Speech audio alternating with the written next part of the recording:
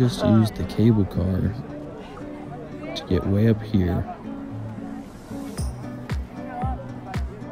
from way down there.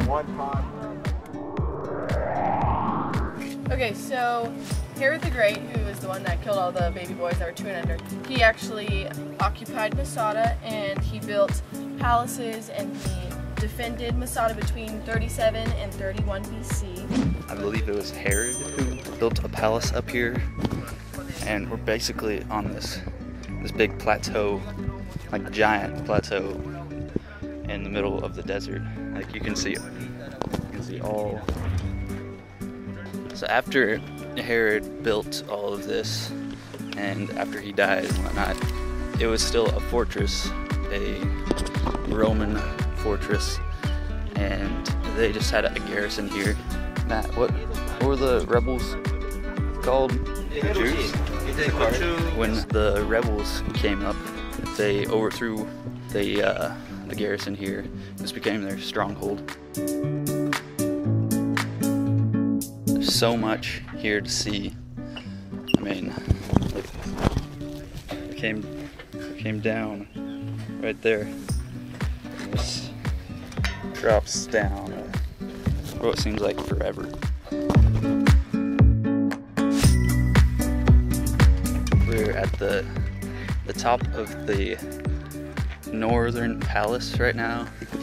This is where Herod hung out, and it is definitely the biggest part of the palace.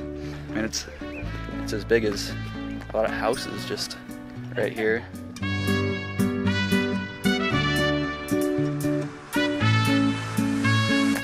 Here's what remains of the second terraced palace.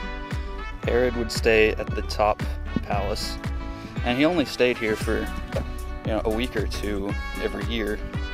This wasn't his main palace by any means, but he'd stay at the top palace and he'd entertain guests at the bottom 2 palaces.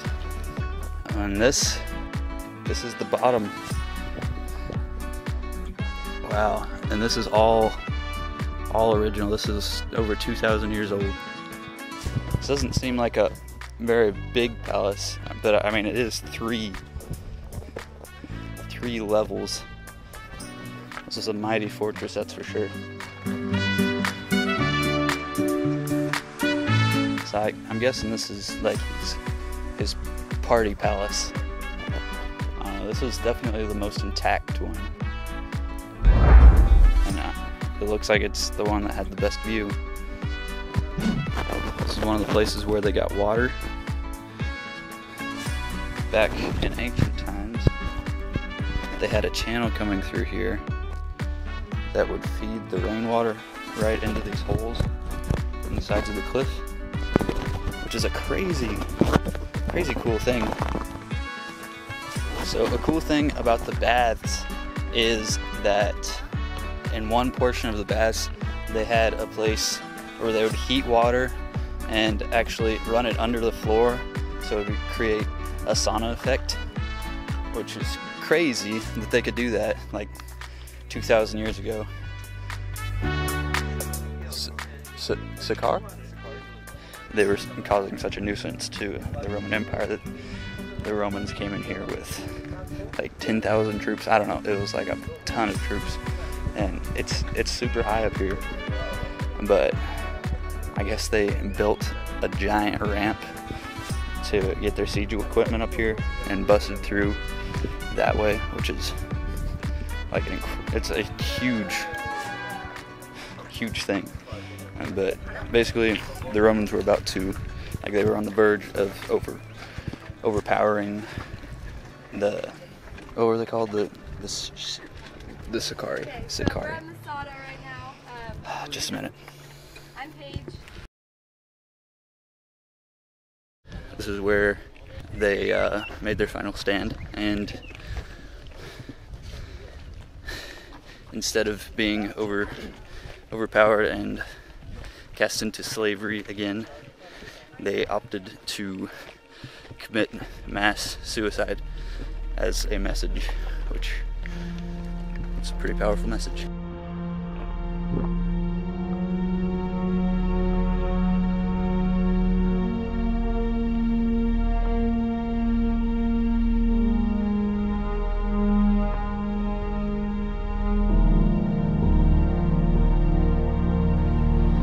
So we're back at the bottom of the mountain, and it was pretty incredible. The fortress of Masada is like nothing I've ever seen before, and its story is incredible for sure.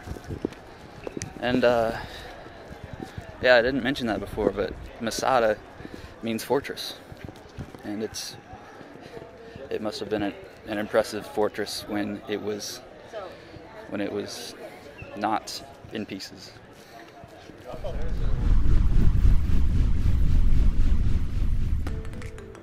I'm gonna be pumping these videos out.